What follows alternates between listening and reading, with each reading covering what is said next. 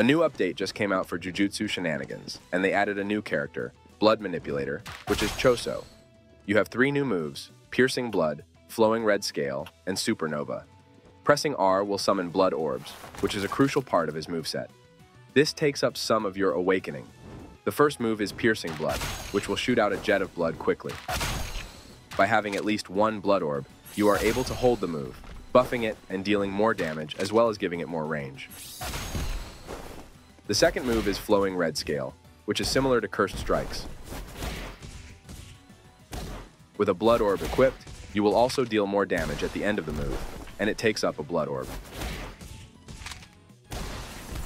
The last move is Supernova, which requires blood orbs to use. By pressing the button, you ready a blood orb for explosion, and it is fixed to a position in front of you. When you press your special button, or R for PC, the orb will explode, dealing damage to anyone around the orb.